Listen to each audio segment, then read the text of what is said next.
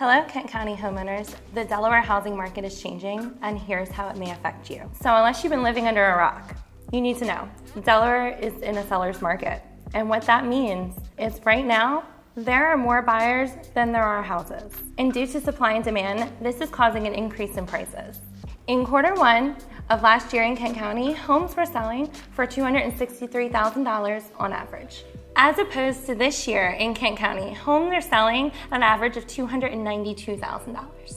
Now guys, that's nearly a $30,000 increase from last year.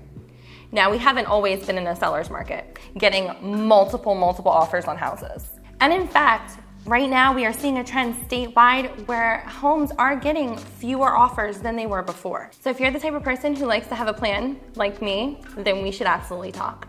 My name is Heather Jones, Loft Realty. The link is in the bio, so let's chat.